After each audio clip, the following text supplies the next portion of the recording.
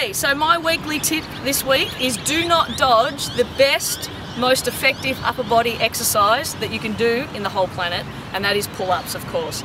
It tones and strengthens your shoulders, your arms, your back and your core. It builds muscle mass, which increases metabolism, blah, blah, blah. The lists of benefits are endless. So don't dodge it. And everyone can do these.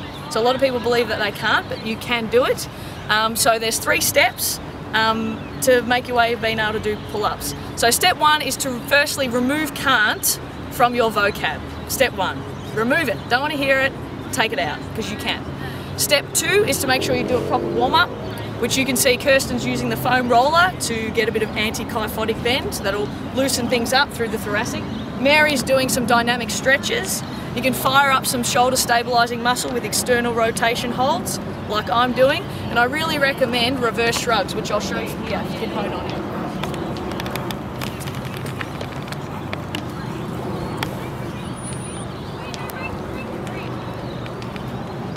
So you can see I'm really trying to roll the shoulders back and down, bring the scapula in, increase the distance from my ears and shoulders, and really make sure I'm locked in through those shoulders. And I try and maintain that with every move that I do.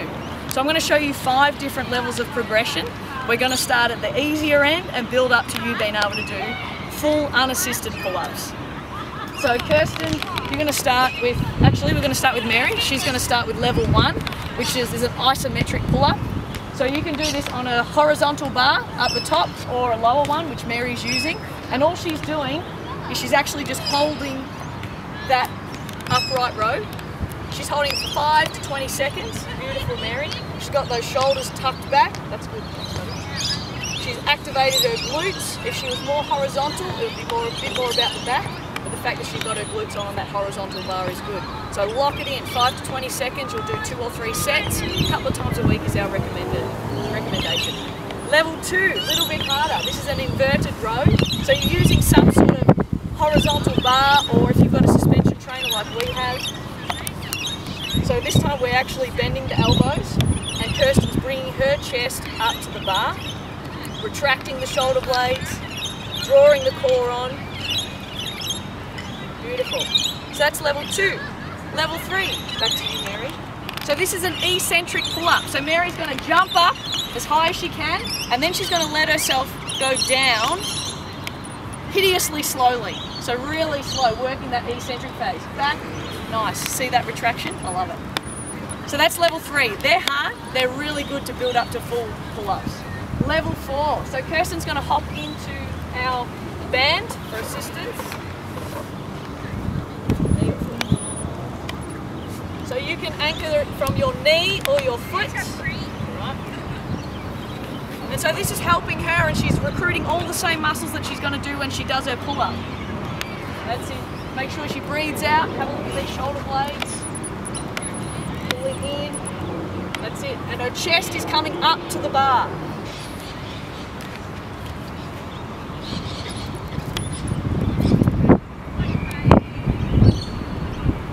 So that's the over grip, under grip.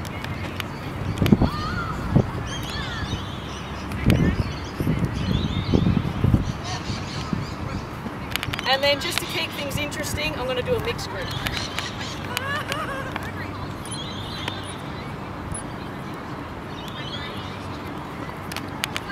And there you have it, 5 pull-ups, 5 different versions of pull-ups. You can do this. Start at whatever level is appropriate for your ability, and try and commit to it 2 to 3 times a week, and you will get there.